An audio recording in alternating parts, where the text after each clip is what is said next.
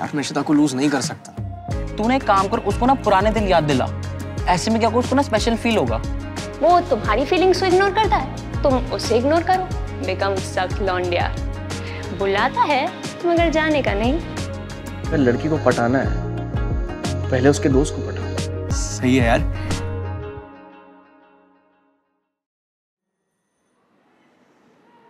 कहाँ मैं रांझा की हीर बनने चली थी, कहाँ रांझना की धनुष बन के रह गई हूँ। यार मुझे आई लव यू मैन नहीं, आई लव यू सुनना है। साइड हग्स नहीं, टाइट हग्स चाहिए। उसके बच्चों की बुआ नहीं बनना है, मुझे माँ बनना है। ए माँ, एक सेकेंड शांत हो जाओ। लो पानी पियो। एक तो ये लोग कब समझेंगे कि पानी पीने से प्रॉब्लम्स का सलूशन नहीं, बस सुसु आता है। Shit. Why does everything remind me of him? सुसु? ध्रुव। कोई तो होगा जिसके पास मेरी प्रॉब्लम का सलूशन होगा। ब्रो, तुम्हारे पास? ए, डोंट जज मी। पूरे स्कूल की सबसे ज्यादा फ्रेंड जोन लड़की हूँ मैं। बट कभी उस फ्रेंड जोन से बाहर निकली हो? मैं थियोरेटिकल साइंटिस्ट हूँ, एक्सपेरिमेंटल नहीं।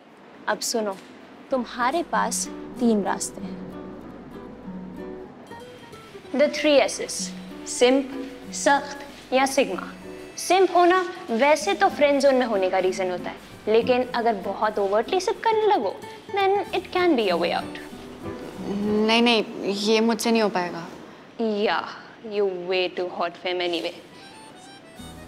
Okay, सख्त, वो तुम्हारी फीलिंग्स को इग्नोर करता है, तुम उसे इग्नोर करो। बिकम सख्त लौंडिया। बुलाता है मगर जाने का नहीं। वो अपना पपी फेस लेके मेरे सामने आएगा तो मैं रेजिस्ट नहीं कर पाऊंगी।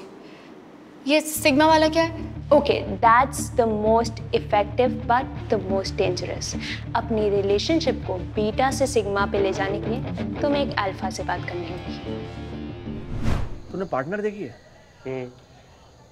उसमें सलमान बोलता है कि अगर लड़की को पटाना है पहले उसके दोस्त को पटाओ। उससे क्या होगा? तू सोच, उसके दोस्त का क्या नाम है? वो चारू।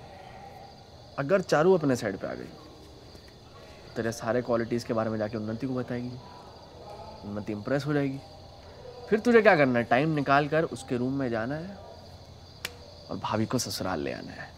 मतलब तू कह रहा है कि सीधा सीधा ना चल के टेढ़ा टेढ़ा चलूं? साले आदमी है कि गूगल मैप्स? क्या नसी काट लो। अबे प्यार और जंग में टेढ़ा चलना अलाउड है। ये अच्छा है, लिख लेता हूँ। पर वो चारू से बात कैसे करूं? वो सारा दिन तो ग्राउंड में पड़ी रहे। अबे तो स्पोर्ट्स कोटा यूज करना, उसको जाके कोई स्पोर्ट सिखा, बातें शुरू हो जाएंगी।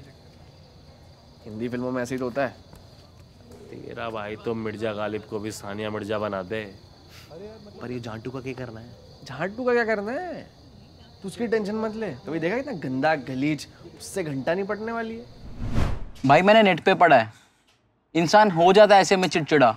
और भाई ऐसी चिड़चिड़ाहट में मैंने तो कुछ गलत बोला हो ना इशिता की तरह, तो आई सीरियसली अपोलोजाइज। यार मैं इशिता को लूज नहीं कर सकता। और यार तू इशिता को कांडू धीरे बोल रहा, तू इशिता को स्पेशल फील करा बस, और कुछ नहीं। हाँ यार पांडू, मतलब भूख लगी तो बोलेगा खाना खा ले। इतने गहराइयां वाले सोल्यूशन कहाँ से लाता है तू? अबे गधे, जब अनुषा नाराज होती है तब क्या करता है? You mean love Guru licence?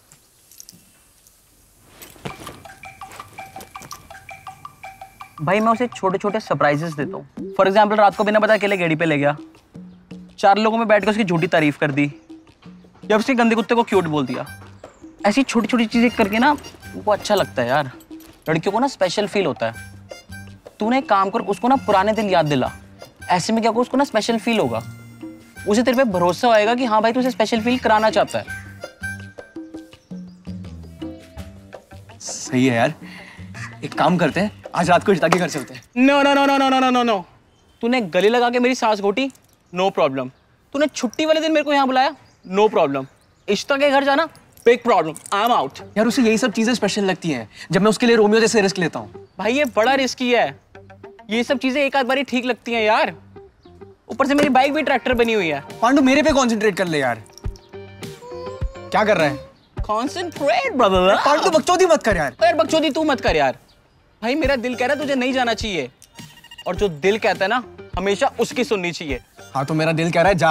हमेशा दिल की नहीं सुननी चाहिए। लसन लव।